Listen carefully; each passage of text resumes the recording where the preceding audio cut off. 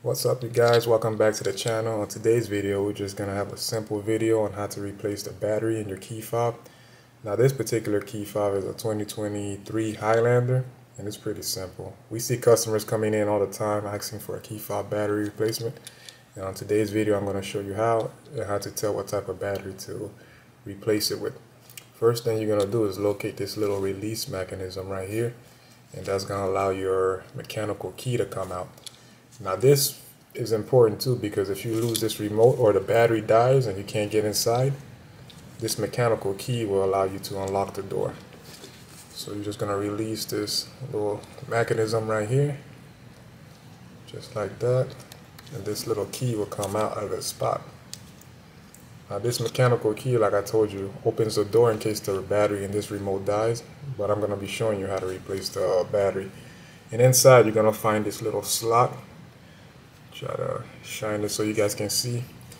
So you're just gonna insert it in that little spot, and you're just gonna do a little wiggle force. And you guys don't have to worry about breaking the key fob because these things are made to be separated.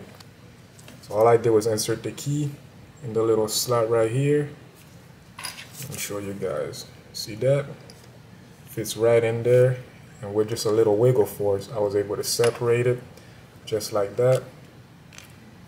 That's going to expose the circuit board. You guys don't have to worry about breaking it, like I said, because they're made to be removed. I'm just going to put that right here. This is your circuit board right here. Here's the battery, guys, and on this particular model, this battery is a CR2032. So if you go to the counter, just ask for a CR2032 battery. Now from here, guys, you just need something small enough to fit inside this hole. A small screwdriver or a knife in the kitchen will be able to get the job done. You just want to insert it right here. Just a little prying force, and the battery comes right out. So you'll just go to the counter and say, hey, I need a CR2032 battery. And to install it back is pretty simple, guys. All you want to do is just slide it back in the spot. Snap it into place.